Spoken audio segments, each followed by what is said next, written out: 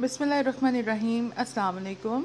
और आज पहला रोज़ा रमज़ान की रेसिपीज़ आपके साथ शेयर करूंगी टेस्टी बाइट्स चैनल में। उम्मीद करती हूँ कि आपको आज की रेसिपी पसंद आएगी और वीडियो अपलोड जो है वो थोड़ा लेट भी हो सकता है। तो सिंपल सी रेसिपी थी। मैंने बनाया था चिकन कद्दू और मुगलाई चिकन कद्दू को जो है चिकन कद्दू मैंने बनाया था। उसके लिए मैंने यहाँ पर 3 से 4 प्याज लिए हैं, टमाटर लिए हैं, हरी धनिया, हरी मिर्चें और चिकन लेंगे 1 किलो। कद्दू जो है वो मैंने आधा किलो लिया है और उसको इस तरह से बारीक काट लिया है। एक पतीला ले लें, उसमें 1 कप के आसपास जो है वो कुकिंग ऑयल शामिल करें। अब इसको गर्म होते ही आप इसमें प्याज डाल दें। प्याज जो हैं वो हम सुनहरे करेंगे यहाँ तक कि वो अच्छे से क्रंची फ्लेवर में आ जाए, जैसे कि इस वक्त आपको नज़र आ रहे हैं। अब इसमें शामिल कर देंगे अदरक, लहसुन और टमाटर। अब हमने अपना मसाला जो है उसको बहुत अच्छे से भूनेंगे ताकि इसका जो एक फॉर्म है वो इस तरह से बन जाए। अब इसमें मसाले जाएंगे जो कि नमक, सुर्ख मिर्च, हल्दी और गरम मसाला है और साथ में कुछ साबुत काली मिर्चें हैं। बिल्कुल मिनिमम से स्पाइसेस हैं, कोई इसमें अभी हमने ज़्यादा स्पाइसेस डालने की ज़रूरत ही नहीं है। वैसे भी रोज़ा रखा हुआ है तो उसके बाद इतनी स्पाइसी अफ्तारी करना ही नहीं चाहिए। तो हमारे घर में ज़्यादा नमक मिर्च जो है वो मिर्चें ज़्यादा नहीं खाई जाती हैं। आप अपने टेस्ट के अकॉर्डिंग कम ज़्यादा कर सकते हैं।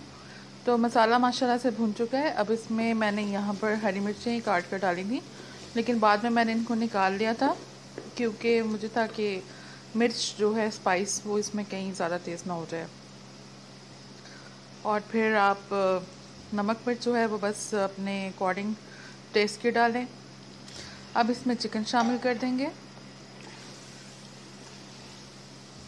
चिकन को यहाँ पर हम भूनेंगे अच्छे से।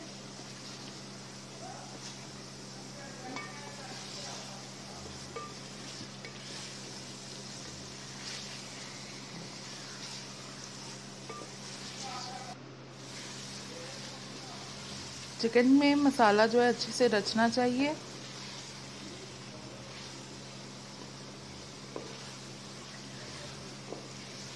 पाँच से 7 मिनट इसको भूनें मसाले के साथ ताकि इसमें मसाला जो है और चिकन वो दोनों एक जान हो जाए, जैसे कि इस वक्त आपको नज़र आ रहे हैं। अब इसमें शामिल कर दें कद्दू या कोई भी सब्ज़ी जो आप डालना चाहें।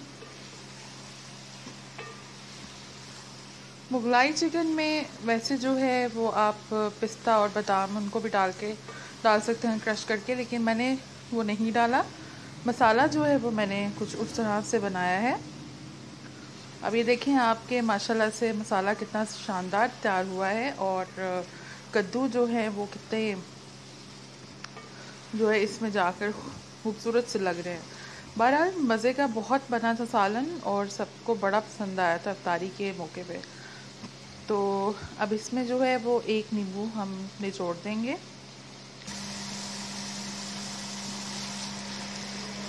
और एक कप जो है वो मैंने इसमें पानी डाल दिया था और अब इसको मैंने हल्की आंच पर अफ्तारी के टाइम तक पकने दिया था। दूसरी जानब तैयार कर लेंगे पकौड़ों का सामान, जिसमें मैंने 5 जो हैं वो मीडियम साइज़ के आलू लिए, 1 प्याज लिया। इसमें सुर्ख मिर्च, नमक और चाट मसाला डालेंगे।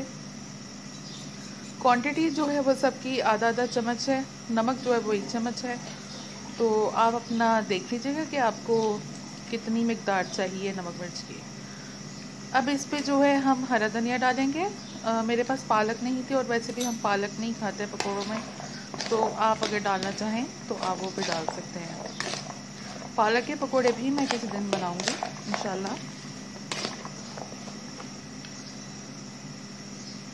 तो अब इसमें मैंने जो है कुछ सूखा धनिया जो होता है ना साबुत, वो इसमें शामिल किया, थोड़े से उसके दाने, और इसके साथ 1 चम्मच दही का इस्तेमाल किया।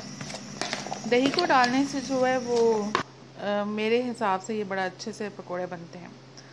अब ये देखें कि यहाँ पर मैंने इसमें बेसन शामिल कर दिया है और ये अभी इसको हमने थोड़ा सा लिक्विड ही करना है, तो अब इसमें थोड़ा सा पानी शामिल करेंगे और पानी बस आपने चेक करके डालना है, थोड़ा थोड़ा करके डालिएगा। अब इसमें हरी मिर्च और हरा धनिया शामिल कर दें और ये रेडी है। दूसरी तरफ यहाँ पर मैंने सालन में जो है 1 चम्मच डाला था उसका पाउडर, कढ़ाई गोश्त का मसाला जो है उसमें बहुत ज़बरदस्त फ्लेवर होता है, तो वो मैंने 1 चम्मच डाला था। आइए अब पकोड़े तलते हैं। टाइम भी मेरा हो गया था यहाँ पर इफ्तारी का, तो तेल गरम कर लिया था मैंने हल्की आंच पर, और अब इसमें पकोड़े डाल देंगे। मैंने टेबल स्पून लिया था, आपको जो भी साइज़ पसंद हो आप वो अपना कंटेनर लेके उसके साथ जो है वो तेल में शामिल करें, तो बहुत ही मज़ेदार से क्रिस्पी पकोड़े तैयार हो जाएंगे आपके। और तेल को अच्छे से गरम कर लें, लेकिन जलाना नहीं है। और फिर जब वो तेल गरम हो जाए तो फिर आप पकोड़े डाल दें और आंच जो है वो थोड़ी सी हल्की कर दें। फिर ये आराम से फूले फूले से खूबसूरत से ये देखें, इस तरह से पकोड़े जो हैं वो तैयार हो जाएंगे आपके।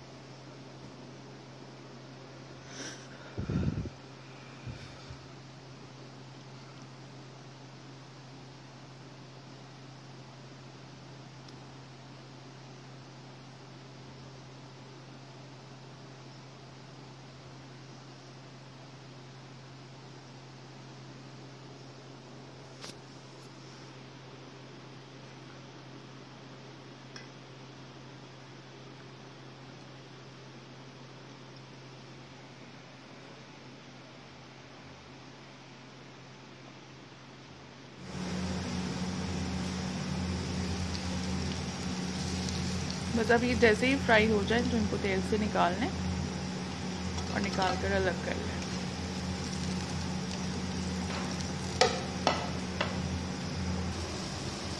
और मेरा सालन यहाँ पर माशाल्लाह से तैयार हो चुका है। मैंने इसमें हरा धनिया डाल दिया है। तो ये थी मेरी पहले रोज़े की रेसिपी। उम्मीद करती हूँ कि आपको पसंद आएगी। अपना फीडबैक दीजिएगा। जो लोग नए हैं मेरे चैनल पर, उनसे गुजारिश है कि मेरे चैनल को सब्सक्राइब करके सपोर्ट कीजिए। अल्लाह हाफ़िज़।